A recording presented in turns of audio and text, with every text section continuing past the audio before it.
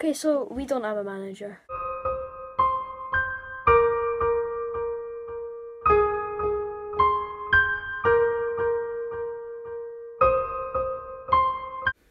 Ian McCall has informed the club of his decision to accept possession of Partick.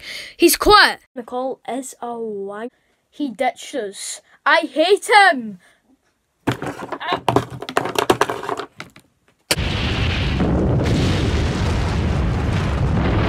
That's how raging I am. I flung a battery at my door. Ian McCall quit the Ayr United job for bottom of the league Partick Thistle. Where's the loyalty there? Where is it? By the way, Sandy Stewart is currently the caretaker manager, and with him, Mark Kerr is the assistant because Neil Scally went with him to Partick Thistle, which is also really annoying. So candidates, we have Jim McIntyre, former Kelly player. Why would you want to play with them? Dirty Kelly Ross County manager, got them relegated. So wanting the job, former Ayr player John Hughes.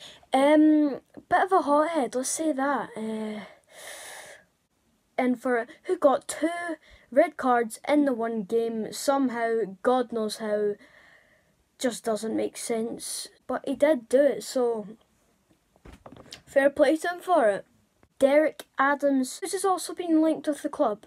So that's just a wee video telling you about what's been going on at Somerset Park. So you can see my vlog at Arbroath on Saturday, should be coming up on Saturday evening, or Sunday at some point then. So we find out who's the Ayr manager, October 21st. Apart from that, I'll see you next time. Bye.